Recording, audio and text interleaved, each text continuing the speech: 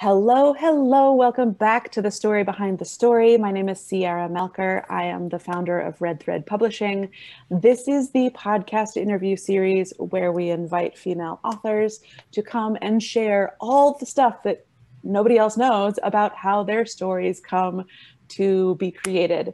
It is designed to inspire and inform aspiring authors and new authors to really take the action that needs to happen to go from having a story you have always wanted to tell to actually doing the writing, pen to paper, and then publishing your book so that you're transformed and the world's transformed by your story. Shraddha Nyati is our guest. I got your name. I got it. I'm practicing pronunciation. Okay, well, that's all I had to do is pronounce your name right. That's it. Thanks for attending our podcast. Peace out. That's always the hard part, right? The very beginning is always the hard part. Shraddha, I'm so glad that you're here. I'm so glad that we connected originally, and it's my pleasure to have you with us today. Can you introduce yourself? Because I always know individuals can do that better than my just monotone reading your bio. So who are you today? How do you want to be known?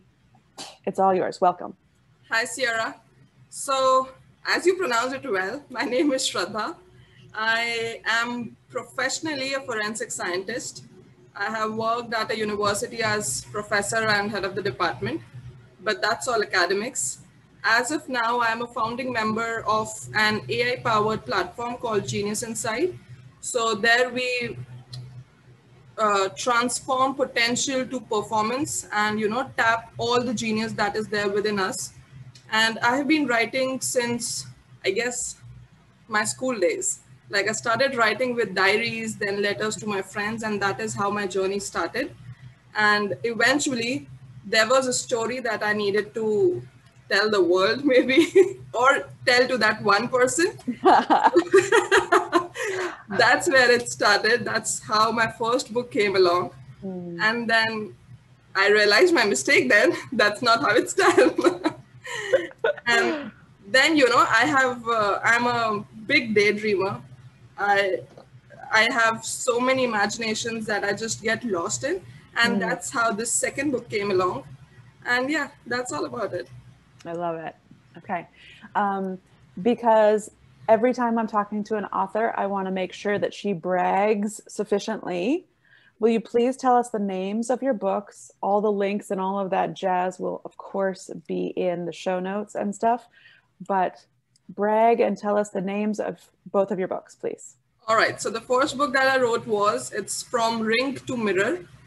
It's about the journey that you take when you move out from your parents' house, you move to hostel, your college life, how you form bonds with your friends, how you fall in love, and how these important relations change with time, how you mature and how these relations mature with respect to each other and with respect to the people who are involved. So that is what the first book was about. It's available on Barnes and Nobles, Amazon globally, and it's there on almost all the online sites. Right, yeah. Then the second one is called Lobster, which is derived from the famous Friends sitcom where Phoebe says like lobsters made for life, where he relates to Ross and Rachel. Yeah. So this book is about the same thing. Like, even if you lose love, if you have hope, if you hold on to it, years later, or maybe, months later, years later, you always fall back to that emotion, to that feeling. It always finds you, basically, if you have that hope in your heart. So this book is about second chances, about healing your heart when you know you are vulnerable, but you have that very strong exterior because you have been broken in love once. So this is about giving yourself that second chance, giving love that second chance. Doesn't it feel good to say that much about your stories? Of course. I write books. No, but these are the things because both of your books are considered romance novels, right? Yes. Okay. So you're writing fiction. What I was really struck by when I first started reading your second book was, when you open a romance novel, you sort of, I think I know what I'm going to get, right? And I like that yours keep me on my toes a little bit more. I think of them as profound, actually. Thank you so Profound much. romance novels where That means a lot. there's more in there than just somebody with a really sexy bod falls in love with somebody who's, you know, also lovely. You're like, come on, okay, I've read that one. I want to read something else. I have questions for you, as I always do, but something I just noticed and I want to highlight is when you were introducing your books, you were like, yeah, so, you know, they're available on all the platforms globally. Like, it's not a big deal because you've already done it, right? You're on the other side of this massive lifelong dream. And you're like, oh yeah, you know, I've wrote some books. And I just wanted to, we don't have to dig into it too much, but I wanted to point it out that when you're looking up at a goal, it seems impossible and big and like, you know, your whole life is going to be different on the other end. And then there's two choices. One is to just continue to look up and like not do anything because it seems so impossible. The other is to actually move towards it. But what I definitely experienced, and I hear a lot of other women sort of go through the same process, whether they mark it as such, as soon as you accomplish that impossible, big, life-changing dream, you're like, oh yeah, but it's still just me and it's not a big deal. Once we're looking back on those same dreams, we're like, yeah, you know, I did that stuff. I know so many women that are like, oh yeah, I have a PhD. I'm like, I've known you for years. I had no idea you did this amazing thing because you haven't bragged about it enough. And you're like, oh, well, that's not a big deal. And I was like, it was for a long time a big deal. So let's make it a big deal again. So actually the thing is, see, there's a huge difference between writing a book and then publishing it or marketing it. Yes. So yes, of course, I want people to read my book to feel those emotions.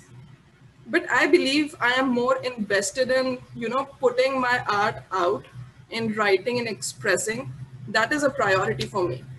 Like, even if, like, I haven't signed a, you know, 6-figure book deal or something, but that's not important for me. For me, what is more important is I'm writing books and I want to write books for as long as I can. So yeah, maybe that's why I was like a little bit like, okay, I have published a book, it's fine. Let's have that be sort of where we dig in though, because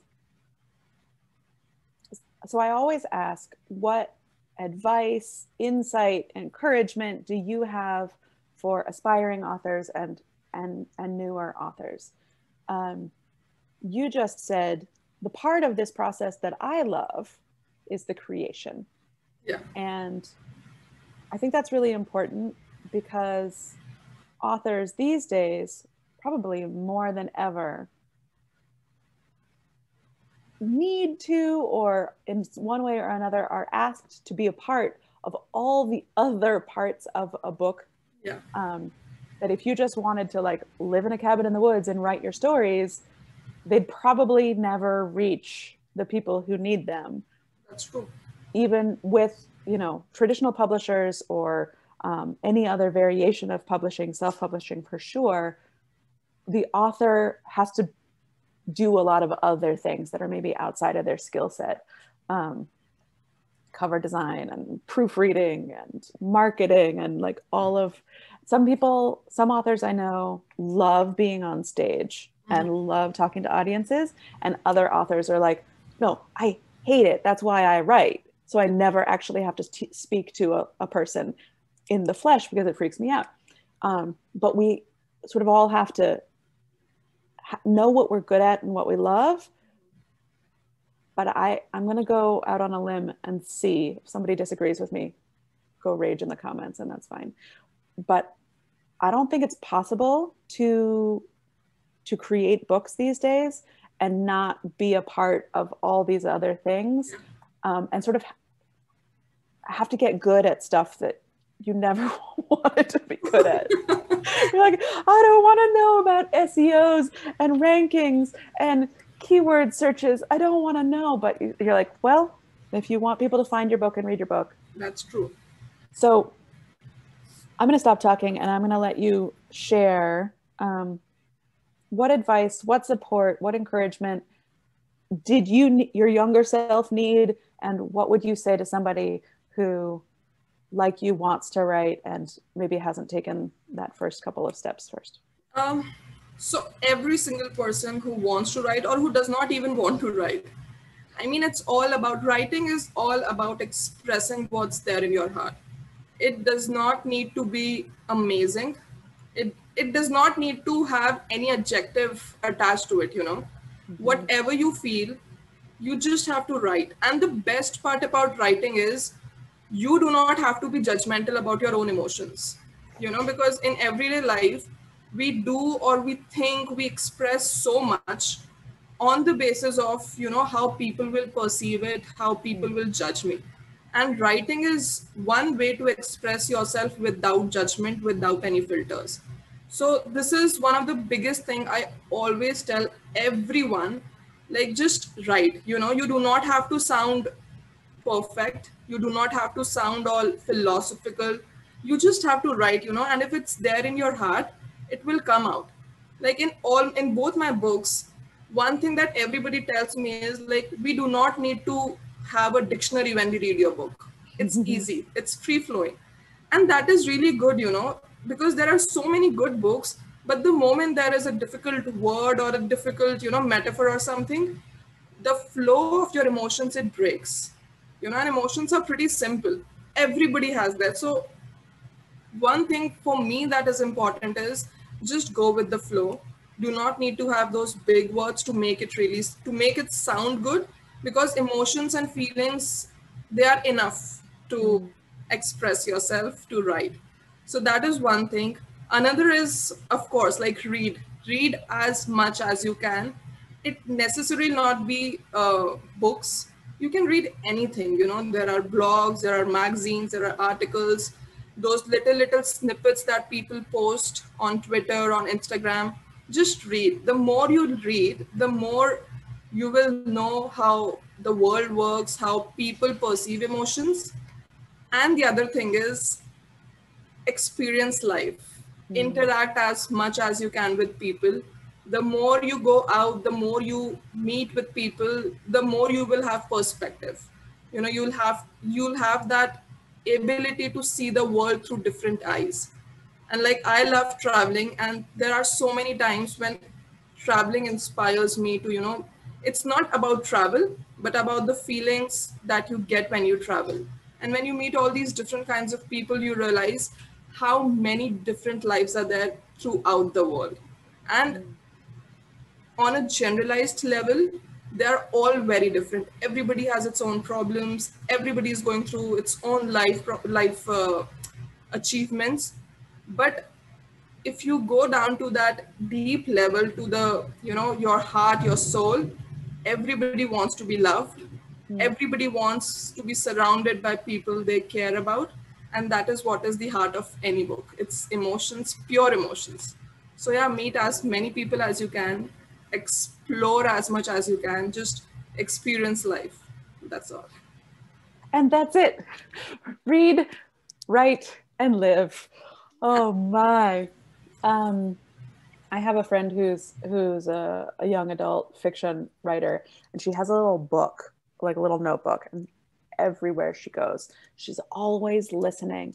She's like writing down little things that she observes or phrases that people, she's like, can you say that again? She's like, you know, she's like, one of my characters is going to say just that. That was a weird way of expressing something, but it was perfect. Not that active. Like, I do not carry a book everywhere. Stop. Like, hang on. I have to write this down. Yeah.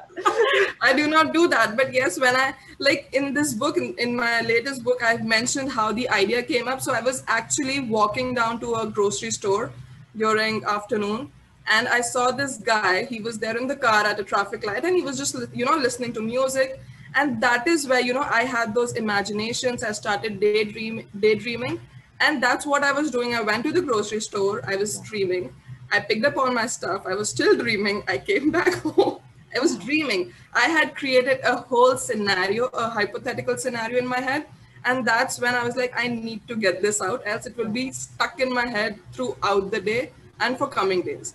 And that's how the story started. I love it.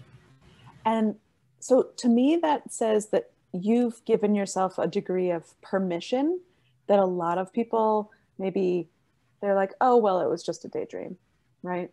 Your daydream turned into a book. Yes. And your first piece of advice is to write and expressing your heart without judgment of your own emotions and even without judgment of your own words. But I think that is so hard for so many people. Yeah. Because I think it's true for a lot of people. I'm just going to speak for myself. When I read something, certainly growing up, there wasn't Twitter and that kind of stuff. So anything that I read had been edited and proofread and was, close to perfect. And then when I wrote, in high school, as a dyslexic person with terrible handwriting and never really understanding punctuation or spelling or anything, I was like, well, I'll never be this, right? I was comparing my first version to something that was close to perfection. And the judgment was a huge divide between me and being able to take my first draft and move it towards, first draft of my emotions, first draft of my words. And that stopped me, I would say, for 20 years. Wow. I had actually, I journaled, but I I'm in my dad's house. And a couple of years ago, I came back and he's like, you need to get rid of all of this stuff, right? So all of my high school journals, but these were journals for English class and I sort of had to hand them in, but I stapled dozens of pages closed. I was like, this is not for you to read. But I was like doing it, and then I just kept it all to myself because of that story that in my own head, this isn't good. Yeah. And, I was right that the first draft wasn't good. It wasn't publishable, but there's a difference between good and something that can be molded into something else. And so one of the most common obstacles I hear women express is just that of I'm not a good writer, it's never gonna, it's not like the stuff that I read. And I was like, well, of course it's not. And that's why this podcast exists, is because no one, your favorite authors do not write like that. What you read of them is not what spews out of their mouth onto the typewriter, or listen to me, typewriter. It's 1970. It doesn't come out into the keyboard that way. It takes so many people's effort and so many revisions and so much persistence and love to transform, a first idea into a book. But I agree. Right. But, like you're saying that you feel that you do not write as perfectly as the authors that you love, right? But I feel there are people who feel the same about your writing. Of course. We tell ourselves stories about ourselves. Most of the time we underestimate ourselves. We need to change those, narratives that we tell we are not good enough or something like that. But at the end of the day, if your writing has touched even few people, I think that's good enough. Agreed. If a few bunch of people, if they can feel what you wanted to express, I think it has limitless opportunities. It's just a matter of time, and of course, everything takes time. You need to polish your art. It's always there, but that does not mean you are not good enough. Exactly. It's just a matter of time. You just polish your skill and maybe, write in a way that people relate to it. So that's what's important, actually. Right. Yeah. And the only way that you're going to get better is by doing it badly, right? Like you. Of course. Like if you'll do badly, you'll know this is not what I have to do. So that's one Right. thing less. Right. Yes. I love being a parent to a 6-year-old because when she was 5 and 4 and 3, now she's teaching me what I taught her. She's like, well, if you make a mistake, then just try again. Yeah. And I'm like, oh God, how did you get so smart and so resilient? Because I think as adults, we've forgotten our ability to do things badly, and therefore we don't get better. Yeah. And so I love that you've cultivated for yourself the ability to write without judgment, because Yes.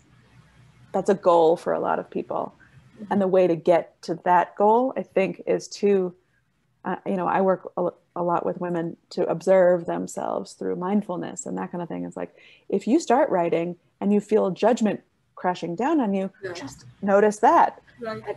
And then then you can interact with that judgment and begin to transform it. But if you don't, then judgment wins. Yes. And then you don't write your story. That's true.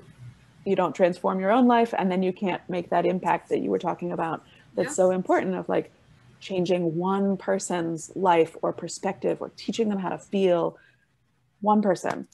That's true. And to be frank, I have been working, like I have this idea, I have an outline about a book that talks about things that are wrong in the society, like on personal level, that I felt all those things.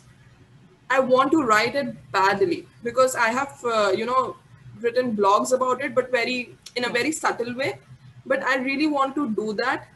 And I know there are so many people who go through the same thing, and it just gives them that feeling, like they're not alone. Yeah. Everybody's sharing that same feeling. I do want to write it, believe me. But the only thing that's stopping me as of now is that judgment.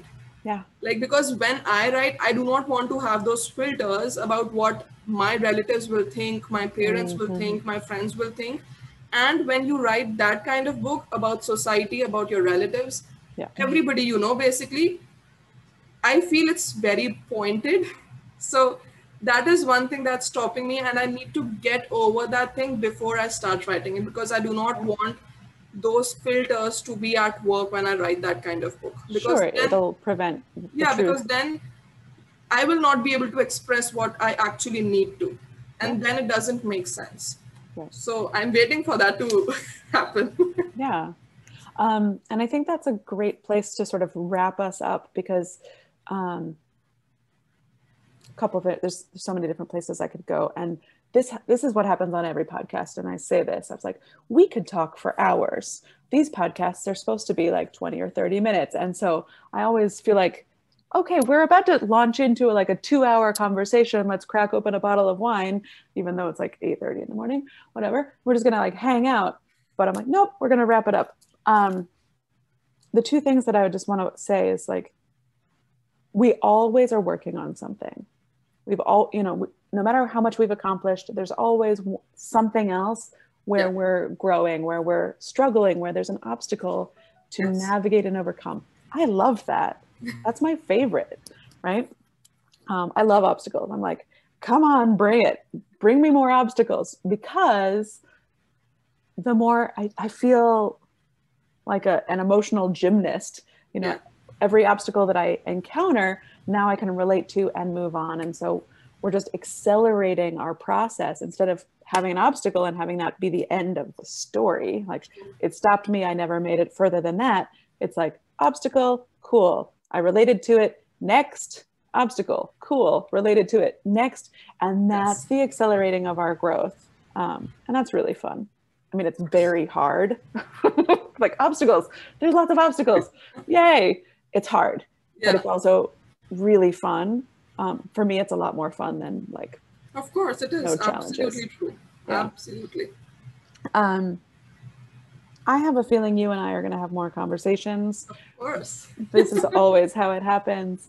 But I just wanted to thank you again for all the work that you had to do within yourself to write your stories, and for sharing some of that inspiration and insight with us here. I appreciate it. Thank you so much. Thank you for having me here and for all the amazing conversations that we have had. And all the amazing conversations we're gonna have. Yes. Yeah. So much pleasure. If you want to know more about Shraddha and her work, read the show notes. If you are interested in writing or publishing, get in contact with us. This is our happy space. We are all about supporting women to get their stories written and out into the world. Oh yeah, the thing I was gonna say is the one idea that I share most often that supports women to get through some of the obstacles is to, instead of thinking about, you know, myself and my story, there's a lot of judgment when it's like me and my story. But women especially do really, really well when we can think about what you were sharing as like my story and the people who need it, right? The things that we're willing to do when we focus on who needs this story. Yes. Then all of a sudden our focus and our inspiration and our attention is like, I am willing to go through fire for other people. Yes. But when it's just like me and my story, I'm like, oh, but right. And so if you can really think about who needs this, that is where I find so many women find the inspiration and the courage to say the things that need to be said. Yes. So playing with that too. Yeah, that's perfect. Yeah. Thank you so much. I gotta go feed my kid and I will talk to you soon. And also one last thing. Thank you so much for all the brilliant advice that you have given me after I published my book that my own publisher could not help me with. And believe me, those few advice, those point advices, they have helped me immensely. So thank you so much for that. Absolutely, my pleasure. It is my joy. Yeah. Thank you. All right. Bye. Bye. See you all next week. Yes.